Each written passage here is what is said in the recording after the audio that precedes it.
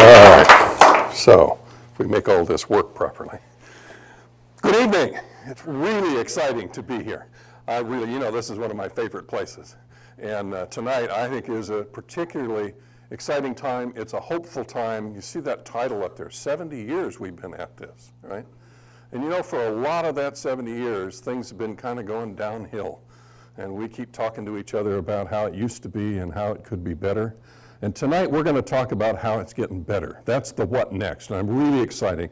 My role tonight is to talk about what we've been doing and how we got to here. Satie is going to talk to us about where we're headed and where we're going and the way things are turning around. So I think it's a very hopeful time for us and a really important turning point. And if we figure out how to do this. John just read you that resume of all the wonderful places I've been, and it has been a labor of love, but some really wonderful places and been a lot of fun. I actually began my career as a deckhand on a commercial fishing boat in San Diego, California. And that connection with the ocean and with nature led me into university training in fishery science and marine ecology. And by a series of adventures, I found myself living on St. John in the Virgin Islands as a ranger in a campground at Cinnamon Bay. And one of my chores was to take people around and show them the islands. And we had some people from the Navy and General Electric Company and NASA, the space agency, come down and say, well, we're looking for a place to put a house on the bottom of the ocean. And we're going to learn how to live there. Now, you remember, this is the late 1960s, 68, 69. We were in a space race, right? We were all going to the moon. We had astronauts, and the Navy was worried about Russian submarines, Soviet submarines coming up, and we wanted to know if we could put outposts on the continental shelf and live out there. And so that's what this team wanted to do, and I took them around and showed them some places on St. John, and lo and behold, they picked one of those places to put this habitat, conduct this experiment. And I ended up joining that team as an aquanaut. Right, so I got to live in the bottom of the ocean for 60 days and conduct research. It was so much fun. What an adventure. It was great. When I finished up with that, I played volleyball for the Army for a couple of years. And then I, remember late 60s, early 70s? Yeah, and then I went to Everglades. I spent 10 years in South Florida and built a research program at Everglades National Park. And discovered along the way that supervising 50 research scientists was not bringing me the joy and satisfaction that I wanted. I wanted to go explore nature in the ocean. And so in 1980, when Channel Islands National Park was created, when it was established, it expanded a small national monument called Channel Islands National Monument that was established in April of 1938. And that's the 70 years. All right?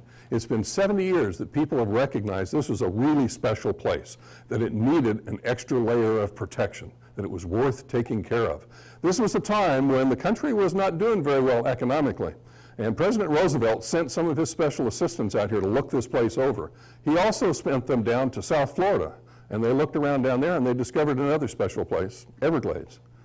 The Everglades National Park was reviewed at the same time Channel Islands National Monument was reviewed, and they decided, yeah, we better take care of both these places. The park at Everglades was established in 1947, and we didn't get around to changing the monument to park here until 1980, which is when I arrived here and began the career that I'll share a little bit of with you tonight. All right. But our purpose tonight really is to talk about what's going on out there right now. What are the conditions of the resources, and where are we headed? Where are we going to go? And as I said, I'm going to talk about how things went over the last 30 or 40 years, and Satie is going to talk a little bit about where we're headed from here.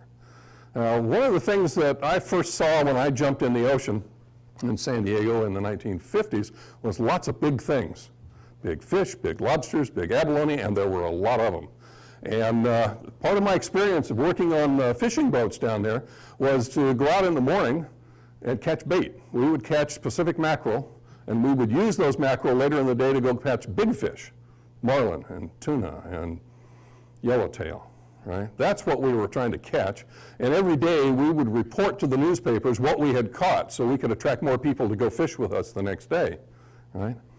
Now, 40 years later, people are reporting how many mackerel they caught. Right? We're now proud to report we caught the bait. That's a sliding baseline. That's what's been happening, is that when you first get in any place, when you first experience it, you think that that's what's normal. Each one of us does that, and each generation starts at a lower point down that scale. And that's where we are now. We've slid just in one generation, you know, from the 1950s till now. We're from marlin and big tuna, right? 2- and 3-pole tuna, big animals. So we've caught the mackerel and we're proud of it, right? We have to keep that in mind as we assess conditions at the islands, in the park, and the sanctuary today, and understand where things were and what they could be again. That's where we are now. Now we're rebuilding, we're restoring the integrity and stability to this system, and that's what we're going to talk about. We know this is a special place. I know that almost all of you have been to the islands. You know something about them, or you wouldn't be here. You wouldn't care about this place. So what I want to do in my few minutes is to introduce you to the place, and I know that that's superfluous for most of you, but I want to remind you of this place and what makes it special, and why not only the people who live here think it's special because it's our backyard, but because the whole world is looking at this place, and remind you of what makes it as interesting as it is, and I hope to foreshadow some of the stories that Satie is going to tell you so that you have some context for them. So, wonderful place, right? What do you love about this place? You really don't have any weather here, right? We just have climate, you know, and lots of sunshine. It's very mild, and it's a Mediterranean climate, right? This is the kind of place where human Western civilizations developed around the Mediterranean, in Greece and Turkey, and right? Wonderful places that people want to visit with these really cool, moist winters and warm, dry summers, right? And lots of sunshine. Moderation is the key here. This is also the crossroads of the Eastern Pacific Ocean, right? We have cold water bearing lots of nutrients coming down from Alaska, right? And it meets with warm water coming up from Baja California and some water coming out of the eastern. Real quick, I'm just going to, if you don't mind. I don't mind. Just want to make sure we have good audio. Sorry about that. So just start at the beginning of this section if you could. Okay. There you I'm sure none of them have ever heard this before anyway. go. All right, so the California Channel Islands are at the crossroads of the Eastern Pacific Ocean. We have cold water bearing nutrients coming down from the south out of the Gulf of Alaska and off the coast of Oregon. And it meets with warm water coming up from Baja California along the coast. And it swirls around the islands and then mixes with water coming out of the central North Pacific. It all swirls around, mixing warm water, cold water in the sunlight, right? And the bottom here is not flat sand, it's bumpy. There are deep canyons, basins, ridges, places that this water that's already swirling because it ran into each other now has vertical lift and drop into it. So it's mixing through this whole zone around here. That gives plants and animals really interesting microhabitats, places where they can live. So there's a combination of the currents, the physical topography, and everything are all mixed together, and it's tied to the land. We used to have rivers that ran. You remember that? The Ventura River, Santa Clara? They used to have a lot of water that came out and a lot of sediment and nutrients from the uplands. Well, people have altered that as we have altered coastal habitats in Southern California. But there is still a connection between the land and the sea here that's very powerful. And you see that at the islands where the streams still run into the ocean. And in fact, restoration of the ecology of the islands is improving that, is restoring some of the aspects of these physical environmental factors. In addition to these big kind of global forces that work here, we also see seasonal effects. Like I said, we don't have weather, we just have climate. But it's pretty predictable. You know about June gloom, right? We know things happen at certain times of the year, and we know that in the wintertime, winter storms largely come from the northwest, and that's the weather side of the islands, on the north and the west sides, right? But in the summertime, that all turns around, right? The south side, we get those big swells in the summertime that come up from storms in the southern hemisphere, from New Zealand, right? And so it changes. But those are important things for the plants and animals that live out here. They count on those seasonal variations occurring. And the wind blows in predictable directions at different times of the year. And when it blows off the continent from the north and the northeast, it blows the surface waters away. And that brings deep water up from the bottom of the ocean into the sunlight, bringing the nutrients up. That starts a food chain that starts with phytoplankton. and leads to zooplankton and into small fish like anchovies and sardines and into krill that leads to whales and tuna and pinnipeds, right, and seabirds and bald eagles. So we've got this whole thing going because of the environmental mixing that goes on here. We get all kinds of plants and animals that have chosen this as a place to live. So we see these seasonal cycles. We see longer term cycles that you're aware of. After you've been here for a little while, you recognize El Nino winters, right? Those storms and that rain that we get also brings with it warm water. So the currents from the south are stronger than they are from the north, and we get a shift of warm water from the eastern islands, from Anacapa and eastern Santa Cruz, all the way out to the west to San Miguel. So we have El Nino years that are kind of warm water, and they alternate at 3 to 7 year intervals with La Nina conditions, right, that are just the opposite, cold water. Cold water is really good for the kelp to grow because that cold water has lots of nutrients in it, lots of nitrogen, and so it grows like mad, as much as a couple of feet a day sometimes. Right? So we get these kinds of cycles. So understanding the dynamics, the changes in resource conditions, it's important to understand these sorts of cycles. And now that we've been studying this system for the last 40 or 50 or 60 years, oceanographers are starting to get another pattern. They're seeing another signal in the changes.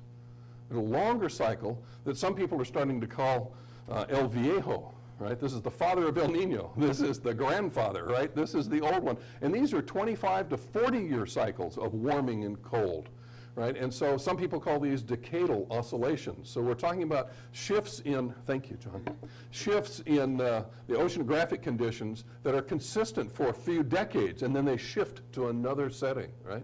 And we see these sorts of things moving through the system. This is really hard to get a fix then on exactly what's normal here. We've got shifting baselines and alterations of people, and then we've got this stuff going up and down. Seasonally, we've got stuff that shifts with El Nino cycles, and now this decadal oscillations. Boy, this is a dynamic place, and you have to have a lot of information to begin to understand what happens out here.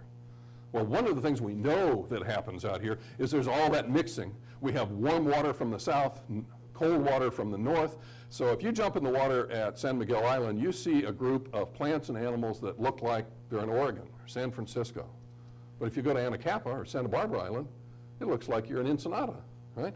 So we've got 1,500 miles of the North American coast compressed into these islands, all living together. Very high biological diversity, right? And lots of different kinds of habitats. So we've got these zones that we can recognize, cold water, warm water, but they move, they slosh back and forth. And that area in the middle, that transition zone, one day it's Ensenada, the next day it's Coos Bay, right? And you go, whoa, what was that? Well, there's a special group of plants and animals that like it in places like that. And so we have a special assemblage of critters that do that. And these kelp forests out here are pretty remarkable. These are rainforests in the sea. They support at least 1,000 species of large plants and animals that we can see. I'm not talking about plankton. I'm not talking about the little tiny things. These are the big things. So this is a pretty incredible community of organisms that all live together around here. And they occur, again, not surprisingly, in places where you have Mediterranean climates like South Africa, South Australia, Chile. So there are other places where there are kelp forests, but the ones here at the islands in Southern California are among the largest, most productive in the world. Part of that reason is because not only do we have the seasonal upwelling when the wind blows the surface waters away, but we have an area off of Point Conception that because of the shape of the ocean basin, because of the currents that come down and hit here, and because of the spinning of the earth called Coriolis effect, because of all of these factors, we get deep water coming up from the bottom into the sunlight all of the time. It's just it's a conveyor belt, bringing nutrients up into the sunlight that starts these food chains. And when they're stable, when those oceanographic conditions are stable for about 2 weeks, that's a long enough time to make the nutrients available to the phytoplankton, the zooplankton, and all the way up the chain that we get this incredible productivity. And that's one of the reasons we see blue whales hanging around out here the way we have the last few years. This is a great place on the face of the earth, one of the most special places where you can see this. And this high biological productivity is hard to see in the ocean because we can't see all the pieces of it. But if you want evidence, just go look on the beach, right? Look at the number of big animals that are hanging out on park beaches, and they come here. These elephant seals, right? Fur seals, northern fur seals, California sea lions, harbor seals. Right? They're all hanging out here. They're reproducing here. It's a safe place, and it's close to a lot of food, right? And I mean, this is like looking at wildlife displays on the Serengeti Plain in Africa. But in Africa, you're looking at antelope, right? You're looking at animals that eat grass. These are predators. These are top predators eating other predators that eat other predators. Right? We're near the top of the food chain here. It takes an incredible amount of sunlight and nutrients to support these kinds of populations, right? This is a special place on the face of the earth. There's no doubt about that. And in fact, there are a lot of other critters that live here, you know? What, there are 18, 20 million of us, depending on how you count it, between Santa Barbara and San Diego and back up against the mountains. We are altering this system, and we are connected to the ocean here. Whether we go out there and fish or whether we dump our trash out there, we are connected to this place, right? And also, this community is incredibly diverse, incredibly diverse. You know, they teach academic subjects in Southern California schools in more than 20 languages. What other culture in the world does that, mixes in that way? And all of those cultures coming together here bring their values, their desires, their expectations of the ocean, of the coast, and what they want to do here. So when we learn how to do a good job of coastal conservation, everybody in the world will benefit from this. If we can do it here, it can be done anywhere, right? One of the consequences of all of those people and all of the alterations that we make to the environment for our benefit, for our community, for our economy, have a way of isolating these islands offshore even more than they were before. It's not just a matter of open water, it's a matter of habitats that were once common to both places. The estuaries, the lagoons, the sandy beaches, the rocky intertidal areas, the tide pools, all of those places were found both on the islands and on the mainland. But now on the mainland, most of the estuaries and marshes have been improved and turned into Marina del Reyes. Right? It's a different kind of habitat. And so when big changes occur, big storms come by, or we get one of these 10-year cycles that changes the oceanographic conditions, if populations fail or wink out somewhere on the islands, in the past there was a source of replenishment somewhere on the mainland. Today, those sources are gone because those habitats have been changed, right? So the isolation, and we're now looking at the last best place for us to study nature, for us to understand what's possible out here, to reset that sliding baseline. Now, we're fortunate that people were far-sighted enough 50 years ago to say, we need to understand this place better. You may remember that in the 1940s, sardines were one of the biggest fisheries in California, and they disappeared. And it was under the careful view of fishery scientists who were studying them and setting quotas and setting regulations to sustain those fisheries, and they still collapsed. And that prompted studies that started with the oceanographic conditions. It's now called CalCOFFI, the California Cooperative Oceanic Fisheries Investigations, right? And so for the last 60 years, they've been out there collecting information about plankton, about water quality, and trying to understand how these systems work. We began measuring the vital signs of nature in this park in the early 1980s. That's another long-term data set. PISCO, the group that Satie represents, has been studying the islands for a very long time. And there's a group called SQUIRP, wonderful acronym, Southern California Coastal Water Resources Project. And that's a consortium of the 7 Southern California coastal counties that all have effluent that they dump into the ocean. They've pooled their resources into this consortium so they can study the effects of sewer outfalls, right, on the coastal ocean. These long-term data sets are the reason I can describe to you the dynamics of this system and understand it. So this is one of the best studied places along the coast. And it has a very long history of conservation. As I mentioned, 70 years we're into this at the Channel Islands. And it's an interesting place to work. Again, I talked about the multicultural nature of the community here. We also have multiple jurisdictions of overlapping business between the federal government, the state government, and tribal governments, and who's in charge. And in the mid-20th century, we spent a lot of time, wasted a lot of time arguing about who was in charge. And we've gotten over that now, and we said we're going to do this together in a cooperative way, and that's one of the reasons that we're making some progress, I think. Like I said, in the early 20th century, we had some problems with the various jurisdictions and things. The monument was established in '38, and the National Park Service began active management here in the 1960s. And they recognized very early on in the mid-60s that condition of the resources was declining, and so half of the national monument, the north side of Anacapa, the east side of Santa Barbara Islands, were closed to fishing to let those areas recover and to provide a source of replenishment for the surrounding areas. But in the 1970s, the state of California argued with that and said, well, wait a minute, the National Park Service has no authority to create these reserves, and those are state fish and state lobsters and state abalone and state kelp.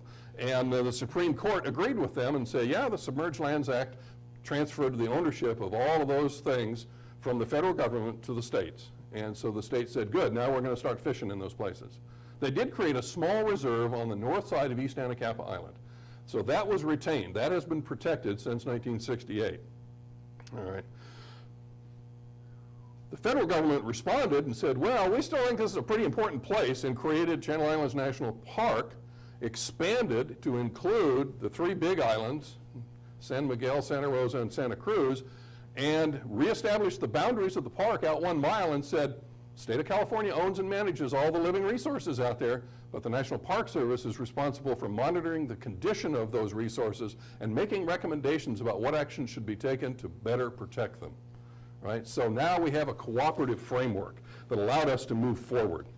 And we were looking at, well, what do we do here? We have these shared authorities and responsibilities. We have some goals that we all want to achieve. We want to maintain the integrity of the system, provide access for the public, and maintain the fisheries. We want to rebuild and sustain productive fisheries in these places. But the problem was fisheries were failing. The resources were at risk, and we had some serious problems. We needed some better information to make good decisions about what our strategies ought to be to move forward together. And we needed to engage the whole community in this. Now, the traditional way that fishery scientists went about monitoring condition of resources was to look at what we took out of the system. So we recorded the tons or the pounds of critters that we took out. And here's a classic of the abalone fishery in California. This is what we took out from 1940 until the turn of the century. And you can see we were taking a couple thousand tons a year there in the heydays in the 50s and the 60s and the 70s. But this is a little bit like monitoring your bank account by looking at the checks that you've written. You don't look at the balance or the deposits. You're just going to keep track. And the assumption is that the more you catch, the more there are. And you kind of go, well, wait a minute, that doesn't work at home.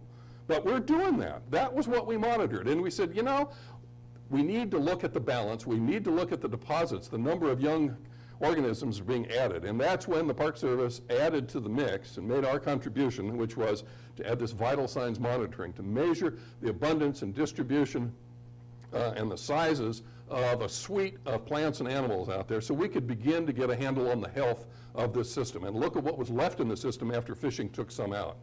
And some of the things we found were a little alarming. I mean, here was, you know, we have 5 species of abalone off this coast. One of them, in the deepest water, the white abalone, was supporting a fishery of 40 to 60 tons a year in the 1970s. And there were thousands of them in an area the size of a couple of football fields. And then, by the 1980s, when we started doing the monitoring in the park, we said, you know, there's not very many left. There's only maybe 10 or 12 on that football field. And now, in the 1990s, there's only 1. 2 football fields looking for the next abalone that's on the next 2 football fields. They were so far apart they couldn't find each other. This became the first marine invertebrate on the endangered species list in the United States. And the center of its distribution is a national park, a national marine sanctuary, ecological reserves organized by the state of California. So among the most protected places in the public domain, and we're losing species. He said, we need more information about what's going on here. What other things might we be missing? So we started broadly to look at all the elements of the island ecosystems on the land and in the water. Started this monitoring program. And we're doing annual assessments, like going to the doctor and getting your checkup. We're looking at about 70 different kinds of plants and animals at a number of sites in warm water, cold water, the transitions, right, measuring all kinds of things, trying to figure it out. And we got a steering committee of various agencies, so we didn't have these arguments about who's in charge. We just said, look, we're all trying to make a healthy place and get what we want out of it, all right? And that worked for us. I mean, we've actually been together now, you know, that was a couple of years ago, a quarter of a century working together. Some of the things we found are pretty interesting. There's always a discussion about what effects does fishing have on populations. Rarely do we have any information about populations before fishing starts, because funds are so limited, the Department of Fish and Game only has enough money to study the things that already have a market. Well, here we had sea cucumbers nobody had a market for in the 1980s, right? And so we were monitoring those as part of the vital signs of the park. And then when they ran out of urchins and they ran out of abalone, let's see, what else can I collect while I'm down here? Oh, sea cucumbers. So they developed a market, mostly in Asia, right? And they started collecting them. And what happened? We saw that before the fishery started in the early 1990s, that dotted line there in the middle, that they were about the same inside the reserve at Anacapa and outside. But after the fishery started, the population inside the reserve stayed about the same, actually went up a little bit, but outside it went down. The other thing that we found that was really interesting was that the catch rate of the fishermen went up while the population was going down, which is a warning about how you interpret catch rates as a measure of abundance. It's akin to monitoring the catch, right? Like monitoring your checks, but not the balance or the deposits. You got to have all three to make your system work and be accountable, right? We also saw over the first 20 years or so of the park, there was a big decline in kelp, which is the major structural element of this system. It provides food as a primary producer, but it's also the structure that affects the currents and sets up shade, and it is everything. Everybody hides in the kelp and runs out, right? So you've got all the critters depending on the kelp, and we saw it declining. And it went down like 80% in the first 20 years. Every time we'd have an El Nino event, have the big storms, and it would tear open the kelp. It was like a forest fire on land. You know, it was a good thing. It would dump a lot of the kelp on the bottom, which was food for urchins and abalone, right? There were a lot of things that ate on that. But what was happening was after each storm, instead of rebounding like it used to do, the kelp forest just couldn't come back. So it was disappearing. Not only were the densities, the abundance going down, but the number of sites was going down. So that you can see those cycles. You'd have the big El Nino cycles and it would go down, and it used to come up and stay, but then it just kept going lower and lower with each cycle. We began concerned about that. Now, you remember this, right? This is the slide I just showed you. What I want you to get out of this is that there was a peak back in the 50s and 60s of the landings, and now I'm going to show you some abundance data that starts when the monitoring started in 1980, right? So the high numbers on the left over here, we're really at the tail end of a very long decline, right? Right. So we're talking about, we're down to almost nothing before the fisheries were finally closed. And they were closed not because somebody said, oh, we're going to protect abalone. It's because we need something to rebuild this population, right? So those regulations are tied directly to the condition of the resources. And when it was almost exhausted, the fishery was finally closed. And we began to see these declines not only in the density of the animals, how many there are in a certain area, but also the number of sites. You know, all the sites we're monitoring, we're starting to lose them. We saw same kinds of patterns in different ways for different organisms. The red urchins on the bottom here, they're at quite low levels, all right, are harvested. They're big enough to be a good marketable item. Right? The little purple urchins in that top graph, too small at this time for the economics to allow a harvest and to make it worthwhile to collect them. All right?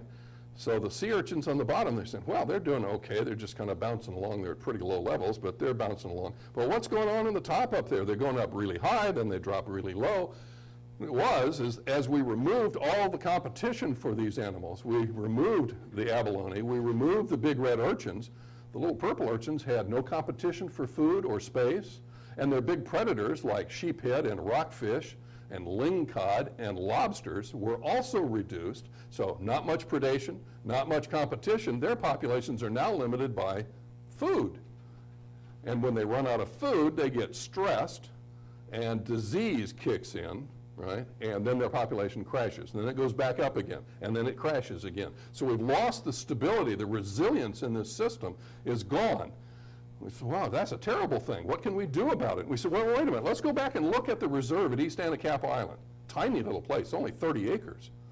Here's this little tiny place, but look, the population of purple urchins is still low. You see little blips with the El Nino events in there, but it's really low. Outside in the fishing zone, they're going through these boom and bust cycles.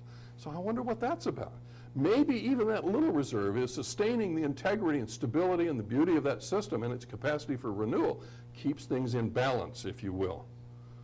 Again, we look at large red urchins, the ones that are being taken. That fishery just began in 1975, in the mid-70s. Inside the reserve, population's at least stable, maybe slowly increasing, but it's stable, bounces around a lot, but it's relatively stable.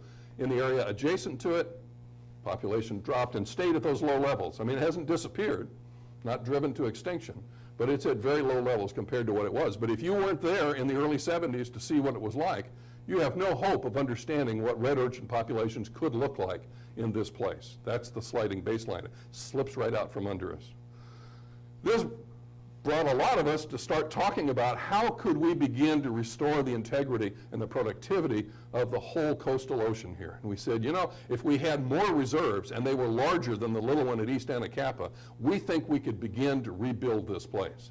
So let's start down that road. Let's figure out what we have to do to get there. And it took us a number of years, 5, 6, 7, 8, seemed like a lot longer at the time. But it took a while, but we negotiated what we thought would be a good starting point. It was a network of 10 marine reserves where everybody agreed we're going to stop fishing and try to restore the integrity of this system and restore the health of the ocean in this place and let it then begin to repopulate and replenish the areas around it. Those areas were established by the state of California in 2003. The federal areas that extend out to the monument or to the National Marine Sanctuary boundaries, that outer line out there, out 6 miles, were added last summer. Right? So we now have one of the world's largest networks of marine reserves anywhere in the world. And the first step of this was taken in 2003. For those of you who did the arithmetic, it's 5 years ago. And in political systems, that's forever. You know, the Congress is on a 2-year cycle, so we're in our 3rd cycle, right? They want to know what's going on. So does everybody else. And that's what Satie's going to tell us next, because we're really headed in a great place, folks. Things are changing, and it's getting better, and she's going to tell us all about the details of that. So, to Satie for the good news.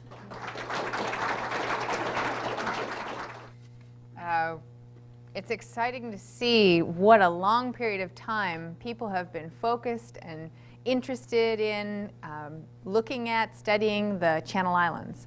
And especially in the last 5 years, people have been very interested to see what has happened inside of the 10 state marine reserves and the 2 conservation areas that were established in 2003. And we've just presented the very first results at a special symposium in Oxnard in February of this year. And scientists actually came to that symposium and presented their preliminary findings from the first 5 years of monitoring the Channel Islands reserves. And I'm going to present some of the information, the key results from that special symposium.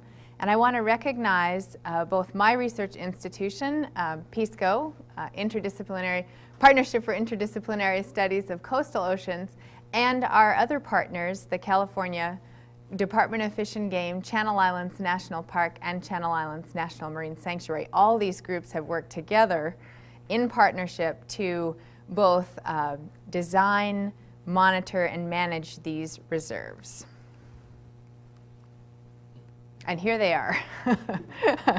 The green areas are fully protected marine reserves, and the 2 blue areas are limited take conservation areas. For the purpose of this talk, I'm going to focus on the reserves. The scientists have a much easier time understanding the changes that they see there because fishing has been stopped in the reserve areas, whereas some fishing still occurs in the conservation areas. So it's harder to differentiate the causes of change. So I'll focus on the reserves. At the same time that the reserves were established, the Department of Fish and Game, the park, and the sanctuary got a group of scientists and stakeholders together to figure out what were the priorities and key questions about marine protected areas and reserves. And these are the 6 key priorities that came out of that monitoring workshop. People wanted to know, were there changes in abundance and size of the species of interest, fishes and invertebrates of interest primarily, as well as kelp? People wanted to know if there were changes in species composition or the structure of the community. They wanted to know something about marine habitats. the rocky reefs, the soft sediment, the kelp forest, were they changing? We also wanted to find out, do fish and invertebrates spill over or move out of reserves into surrounding areas where they could be caught by fishermen? And we wanted to find out what happened to catch rates. We're interested not only in the fish, the invertebrates, and the other animals in this area, but also the people who are interacting with the region. So what's happening with the fishing catch rates, and where are the fishing boats going, and where are the recreational boats going? So all these 6 questions, we will try to answer some aspect of each of these throughout the next half an hour or so.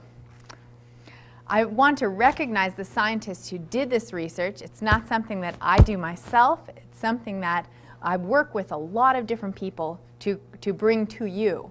And these are the scientists who contributed to ecological monitoring from a variety of different organizations, institutions, and agencies. And you can see they work on a whole array of different topics, from looking at mapping the seafloor to the structure of marine communities and fish movement, a whole array of topics.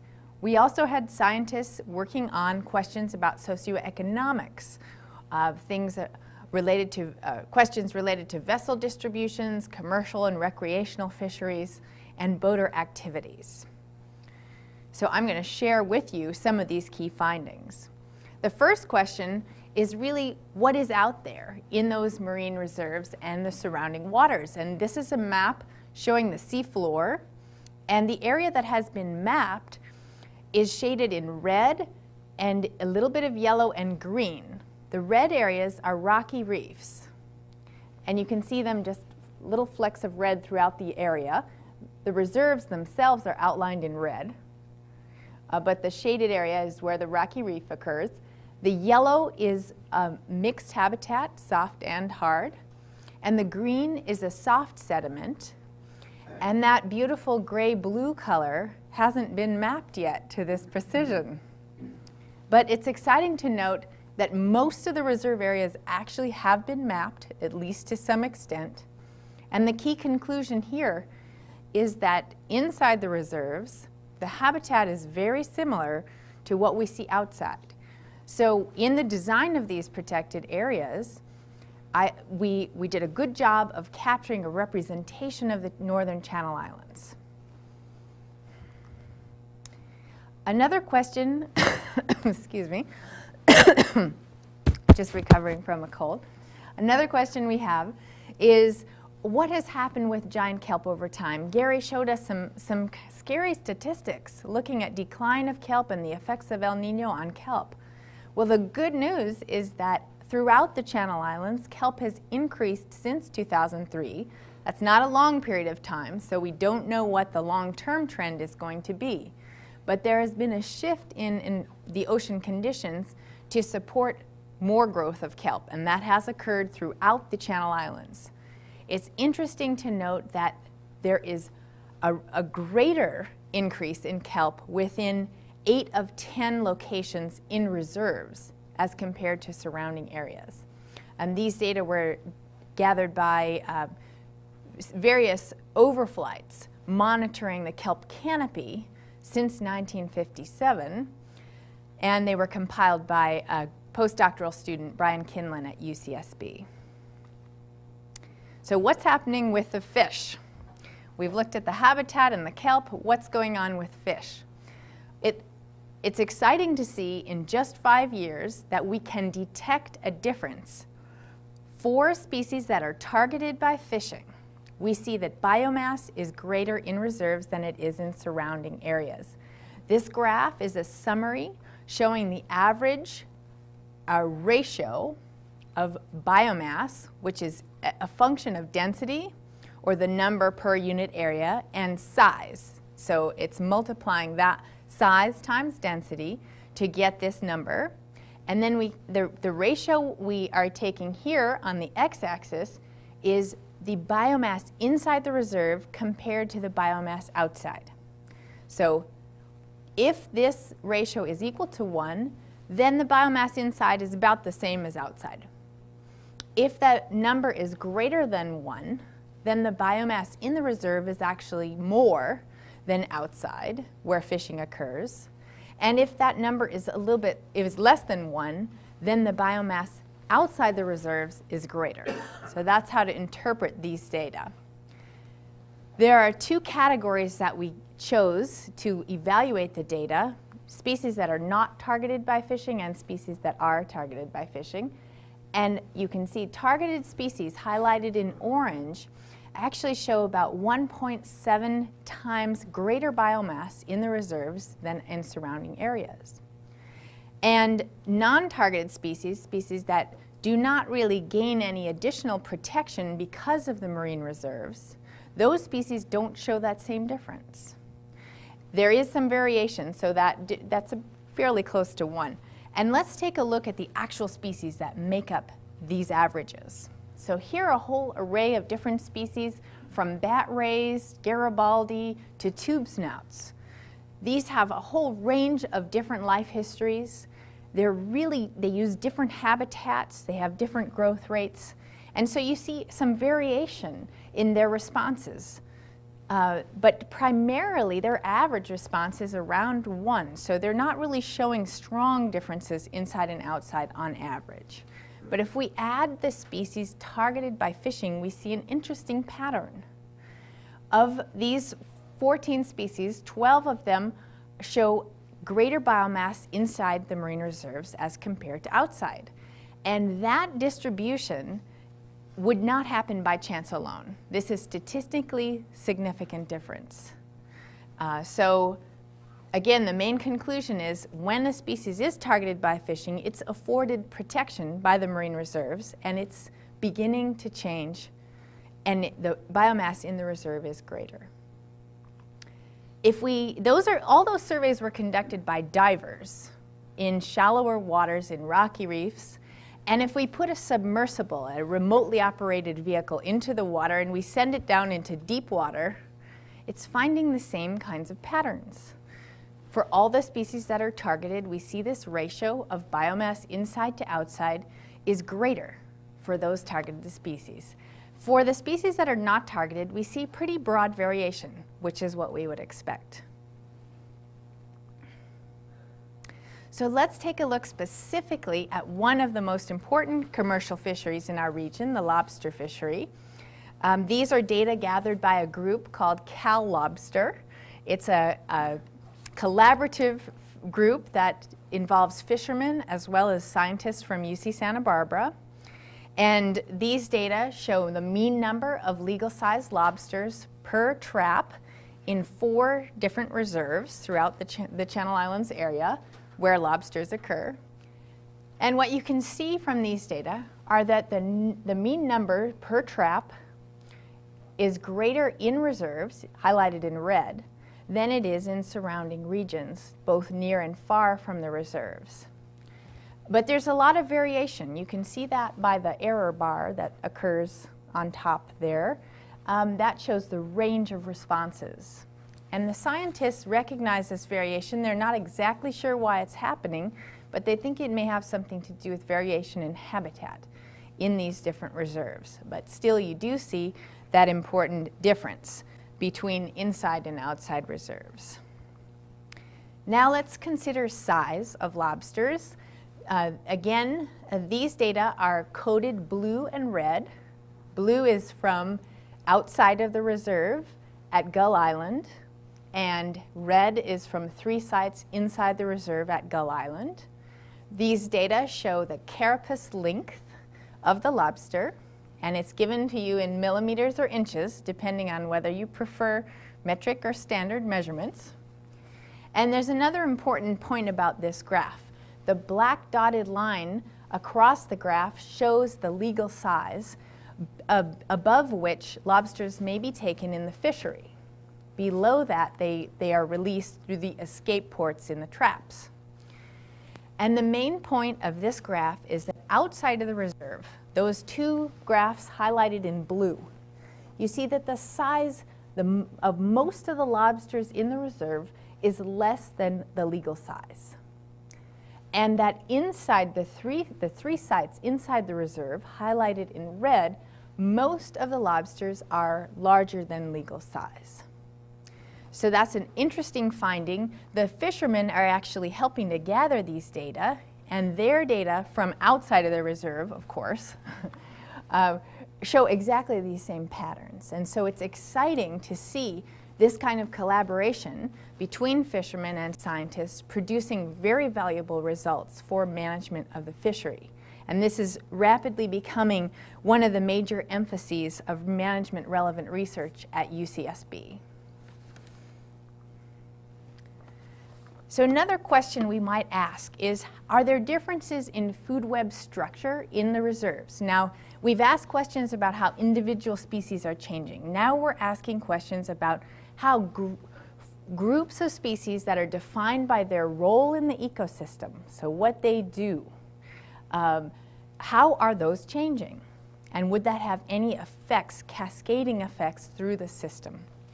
And 4 groups that we've looked at are herbivores, which eat algae, planktivores, which eat zooplankton, carnivores, which eat invertebrates in this grouping, and piscivores, which eat fishes. And if we ask how have these changed over time using scuba survey data, what we can see, again, here's the response ratio. So everything above 1 is greater biomass in the reserve. Everything below 1 is greater outside the reserve. What we see is that for piscivores, the animals the top predators that eat fish, other fish, you see about 2.6 times greater biomass in the reserve as compared to outside in the last few years that we've observed these changes. You see a little bit of change with carnivores. You see about 1.3 times greater biomass inside the reserve as compared to outside. Now, piscivores and carnivores tend to be fished, while the other species, the planktivores and herbivores, tend not to be fished.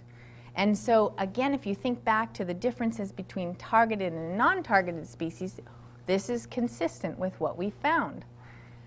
The important point here, though, is that piscivores and carnivores consume other animals. So they're going to, if they increase, or if their numbers are greater, they're going to have impacts throughout that system, changing the system and restoring it, in a sense, to something that appears more like the pre-fished condition.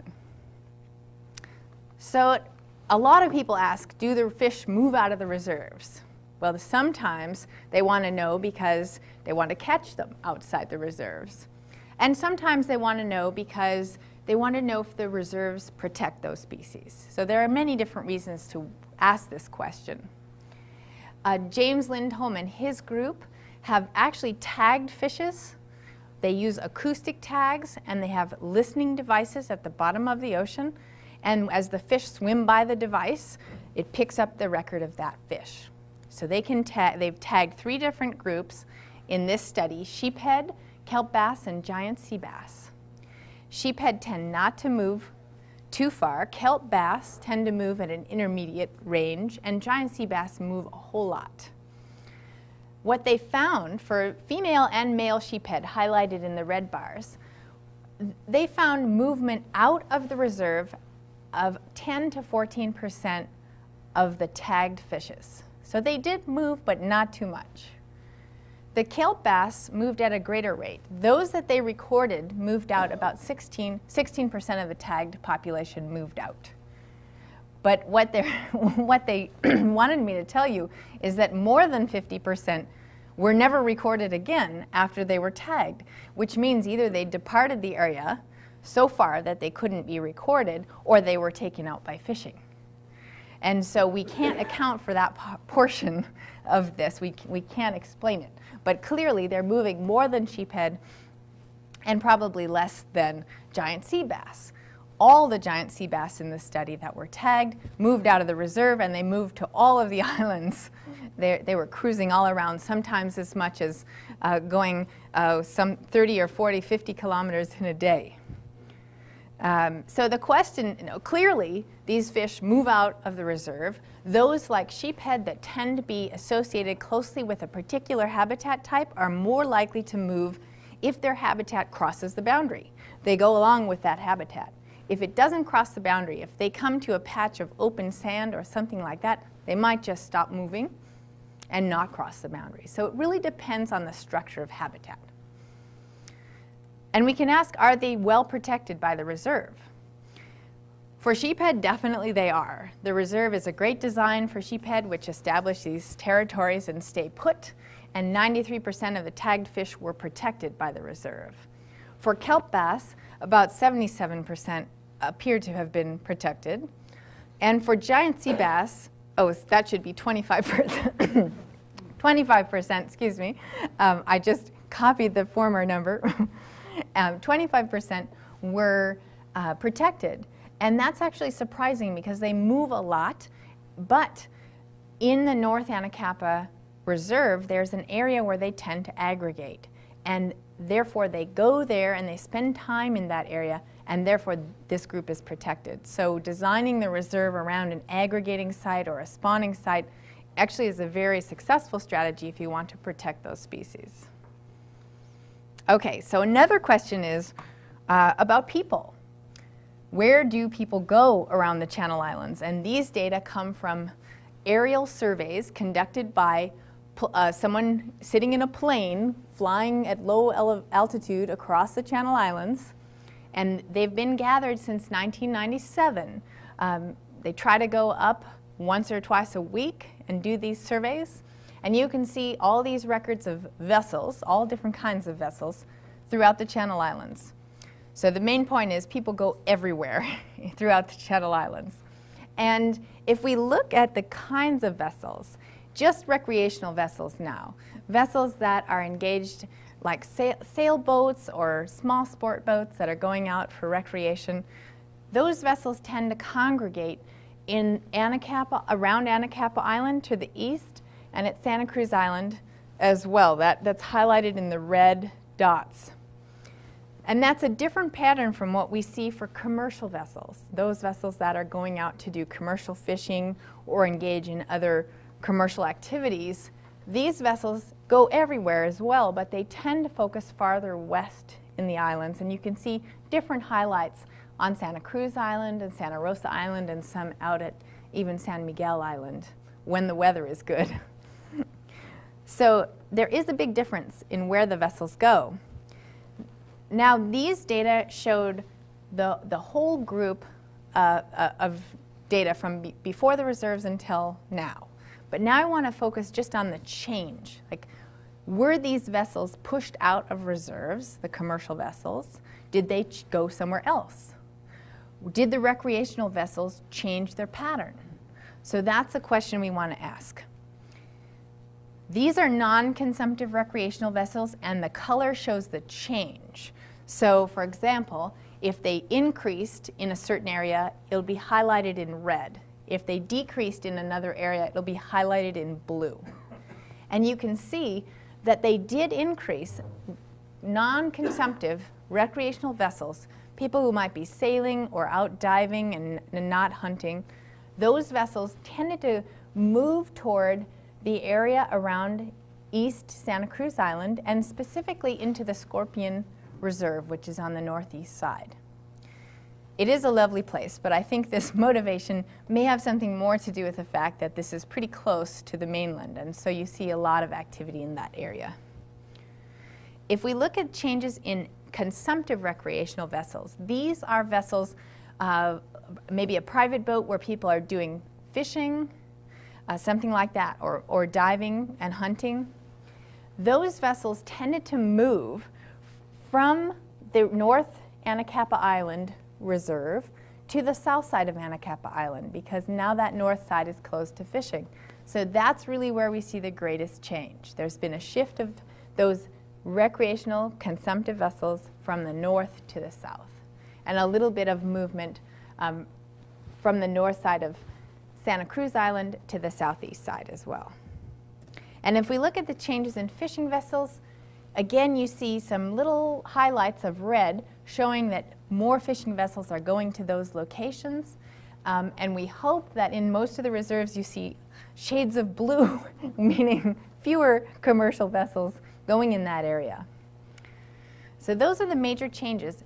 We didn't see a lot of change in the numbers of boats. Overall, the same numbers of recreational vessels are going out there as we saw before the reserves were put in place. And there's been a slight decrease, very tiny decrease in number of commercial vessels, but it's not statistically significant at this point. And one other big factor we need to take into account now is the cost of gas, not just what the regulations are out there, but it's expensive to get out there these days. And so people may be making decisions to come either closer to shore on the mainland coast or to the closer islands. And those kinds of factors may drive some of these patterns, not just the fact that reserves were put into place. So I'd like to summarize some of the changes we've seen in commercial fisheries. Unfortunately, we don't have very good data on, no data. No, it's coming. It's coming. But there were estimates of potential loss for all the fisheries, but these were not realized in the last 5 years. Most fisheries were predicted to lose about 15% of their value because that was the amount of fishing going on in these reserves prior to their establishment. But that wasn't realized. Now, the answers aren't too clear about what actually happened, but I'll tell you, 4 of 7 of our major commercial fisheries increased since 2003 when the reserves were established, and those fisheries are crab, urchin, lobster, and squid. So the ex-vessel value, or the value of that fishery, has increased. Doesn't mean the number of people have increased, they could have decreased, but the value of the fishery has increased. Of those, 2 of the species increased less than in Southern California. So lobster and squid increased in the Channel Islands, but in Southern California there was an even bigger increase. 3 of the other 3 of the 7 fisheries that I mentioned decreased since 2003, and those are sea cucumber, rockfish, and sheephead.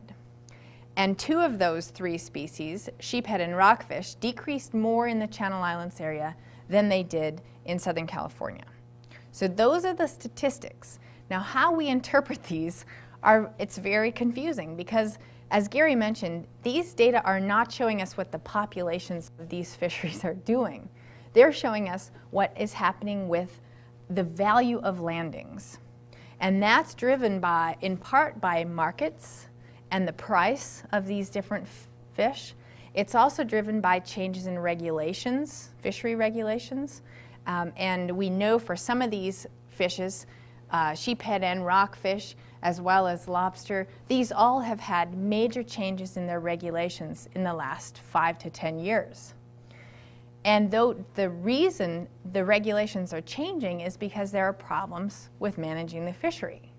So we have to begin to think about those linkages throughout to begin even to understand these kinds of data. But I guess the most interesting point is we can't tie any losses of the fishery to these marine reserves at this point. It looks like fishermen have been able to continue fishing throughout our region, although there may be some shifts in distribution. And in fact, we have one fishery for which we actually know a little bit more, and that's lobster. And a wonderful graduate student up at UCSB, Carla Gunther, has gone out and interviewed the lobster fishermen directly, and her data are shown here. They highlight changes in numbers of lobster fishermen, and I'll show you in a minute catch per unit effort, and I'll explain that a little bit later. Carla's data here show the number of fishermen at the islands, highlighted in green, and the number at the coast, highlighted in purple. And this is just for the Santa Barbara region. And what you see over time is that there has been a decrease in the number of lobster fishermen overall. Specifically, you see after the marine reserves were established in 2003, you do see a decline at the islands in green, while you see a fairly steady level out at the mainland coast. So it does appear that fishermen who were fishing the Channel Islands, some of them have actually had to either shift to another fishery if their area was possibly put aside, or move out to the mainland coast. If we look at the catch per unit effort, which is highlighted here with these two lines, the green line is the catch per unit effort at the islands, and the blue line is the catch per unit effort at the coast, mainland coast. The catch is really a measure of performance. It's lobsters per trap pull. That's what we're measuring. And you can see the numbers on the right-hand side of the graph going from 0 to 1. Most fishermen are targeting about 1 lobster per catch pull. Otherwise, it's just not economically feasible for them to continue fishing. And most fishermen actually get that. But these numbers are averages for the whole fishery, so they include some fishermen who are not actually fishing at that level. And so the numbers are a little bit lower. What you can see is over time that the catch per unit effort has actually increased, so that's a good thing. The fishermen are finding that they're catching a little bit more per trap pull. But there's an interesting switch that occurs in 2004. So before 2003, the catch per unit effort at the islands was higher than the mainland, just slightly. And at that point where the reserves were put into place, it switches so that the catch per unit effort at the coast, mainland coast, is a little bit higher. In 2005, you see a big peak, and that was a peak in total catch throughout Southern California and even into Baja. That was just a really great year for lobster. So, Good for the lobster, good for the fishermen. and good for the fishermen. You know, and the person who gathered the data, she's looking at what possible causes could be for that year. And it looks like about 6 to 7 years, maybe 8 years before, was a good recruitment event for lobster. And so we really have to think in the long term for managing these kinds of fisheries, because sometimes we'll see a peak like that that has to do with something that happened many years prior. Okay, so another question is about recreational fishing, and in this case, I've got data on the party boats or the commercial passenger fishing vessels that go out to the Channel Islands and bring people aboard to go fishing. And you see data here from the northern Channel Islands in red, those low bars at the bottom there, and all of Southern California in blue. And you can really see some interesting trends. The two areas track each other fairly well. So Southern California and the Channel Islands seem to be going in the same way. And between 1998 and 2002, we saw a decrease in the number of trips for party boats. And after 2003, we see kind of a stabilization and maybe even a slight increase. So what's going on? There were ground fish regulations and nearshore restrictions increased in about 2000. Time closures were put into place. Rockfish limits were lowered. There were a lot of changes in recreational fishing that led to changes in how many times these boats were going to go out and fish. And more regulations were put into place in 2001, depth and time closures and the Cowcod Conservation Area. All of these regulations were responses to ecological changes, changes in the fishery, because we saw some declines, especially in the rockfish populations. So you can see that these regulations and probably other factors contributed to declines in the number of trips. And in 2003, we do see that stabilization. So we can't link it to the marine reserves in any way yet, but you do see that stabilization, and it doesn't look like the reserves added to the burden on these party boats that were going out. So one more group I want to talk about are the private boaters. How many people own a private boat here? All right, a couple. So maybe you were even part of this interview, and I thank you if you were. Yes, excellent. So here are the data we can present. These were gathered by Chris LaFranchi from the National Marine Sanctuary, and he's asking the question of private boaters that he encountered in the Channel Islands, what of these activities do you do on your boat? And some of them are consumptive activities, like hook and line fishing, lobster diving, and spear fishing. Some of them are non-consumptive activities. And my favorite is the one that everybody seemed to respond to. 85%, 86% said they were just relaxing. I love it. So we go to the Channel Islands, we enjoy this place, and we just relax. That's what most people are doing. Some people are also exploring using their dinghy, hook and line fishing, diving, kayaking, and a whole array of other activities. But again, I come back to that. The reason we love this place is it's a wonderful place to get away from the mainland, enjoy nature, and just relax. And Chris also asked the boaters, what did they think about the marine reserves? Because we hadn't really asked people. And he was surprised, you know, overwhelmingly people supported the reserves in general. That's in the black, dark area. Most people supported the reserves at Anacapa and Santa Cruz specifically, and they also seem to support San Miguel, Santa Rosa, and Santa Barbara, although many of the private boaters don't go out that far necessarily, so they may be less familiar with that. But only a few opposed the reserves or strongly opposed the reserves, and some didn't even know about them. So this was a really good opportunity for Chris to tell them about the regulations that have been put in place. So I've gone through all six, amazingly, all six of these top priorities, and we've learned a lot just in 5 years. We've learned that there are differences in abundance and size inside and outside of marine reserves. We see greater biomass of targeted fish species in the reserves. We see greater sizes and numbers of lobster per trap inside the reserves as compared to outside. We have seen changes in species composition. We've seen the top predators, the piscivores, begin to show that big difference.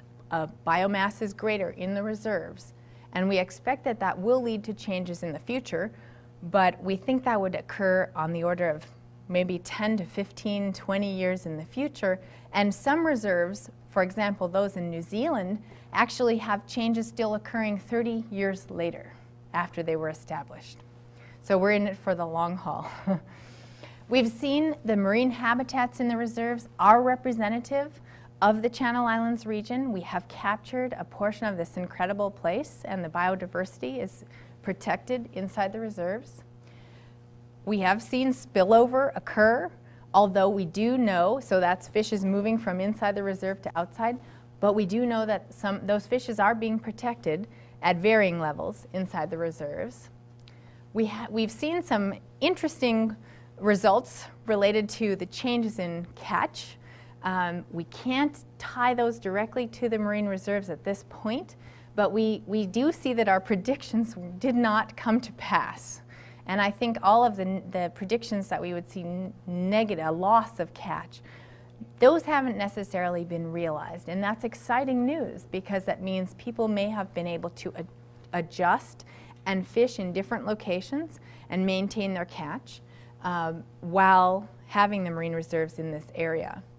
And we've also seen some changes in distribution of vessels, but no real decline in any particular kind of vessel. So it's exciting to finally have the results from the first 5 years of monitoring, and we'll be looking for many years in the future about how these reserves are changing. And I want to thank a whole array of people who've contributed to this and who've shared their data so that I can present it to you tonight. I'm sure Gary and I also would be happy to answer any questions you have about our talks. Thank you. Thank you, Gary.